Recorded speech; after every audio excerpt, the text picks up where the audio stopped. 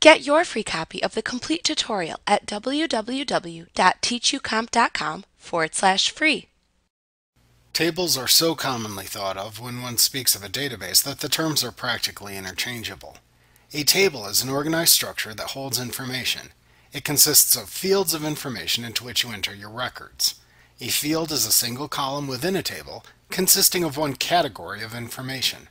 A record is a collection of related data fields that describe a single item contained in a row within a table. After creating the data model for your database tables, you will want to create the table structures in Access. At least at this point, Access will make it easy for you to do so. One way to start is by creating the tables in Design View. To create a new database table in Design View, click the Table Design button that appears in the Tables button group on the Create tab in the ribbon. When you do this, a new table will display in the tabbed Documents area. In Design View, you will not see the actual data that is stored in your table. You will only see a representation of the structure of the table. You will, however, have much greater control over the structure and properties of the fields within your table than if you begin by creating a table in Datasheet View. Note that this window is divided into two panes. You have the Design Grid at the top where you enter the field names and select data types, and then you have the Field Properties section beneath it. In the Design Grid at the top of the Table Design View, there is a small box at the extreme left end of each field. This is the Row Selector button. You can click this small square to select an entire row. You will need to do this frequently in Access, so become used to where this object is. In Design View, you begin by entering the field names into the Field Name column. The Field Name column is where you type the names for the fields in your new table. Field names must be unique within a table and should be brief yet descriptive. You should also consider not placing spaces within the field names. If you want, you can adopt a convention such as capitalizing the first letter of each word in a field name or using the underscore character instead of a literal space between words in a field name. Also, the order of fields entered into this column will be the order that they will be displayed from left to right in the Datasheet view, which is the view that allows you to see the actual data in the tables. Next, for each field that you create, you must assign it a data type by using the drop-down that appears when you click into the data type column to the right of the field name. Each field that you create must have a data type assigned to it. This tells Access what kind of data you will be storing within the field.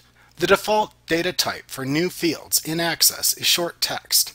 In relational databases, the more varied kinds of data types that exist within a table, the quicker it will be to index and query those tables, so feel free to change the data type as needed. Let's review the various data types that you can assign to fields and tables. First, you have short text. This contains text or a combination of text numbers and other information. Its maximum length is 255 characters. You also have long text.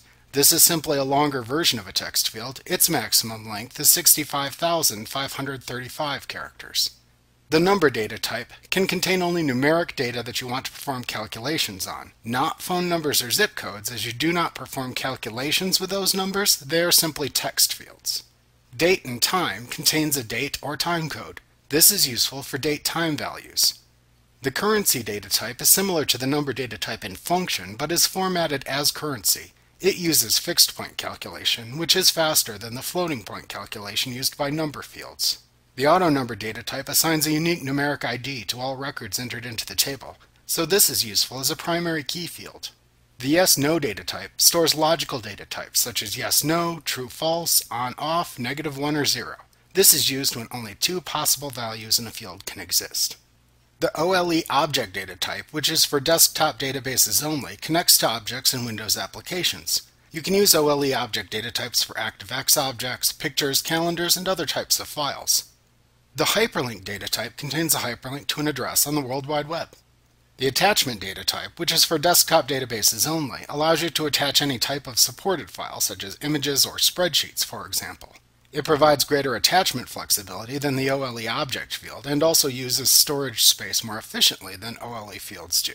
The calculated data type allows you to create a calculated field which contains a value that is derived by performing a function on other table fields by using an expression you create. The lookup wizard guides you through setting up a lookup field, which will then contain values from another table, query, or values that you enter by hand, which are used to validate this field's values. This is useful for combo boxes and list boxes in forms.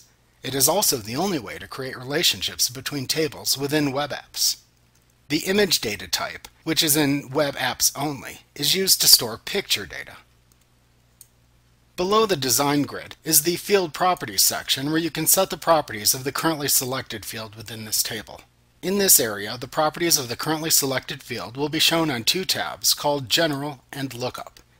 You can edit or set the field's properties here by changing the values shown as needed. We will look at some of the properties that you can change for selected fields in a later lesson.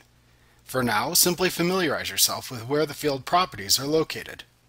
Like what you see? Pick up your free copy of the complete tutorial at www.teachucomp.com/free.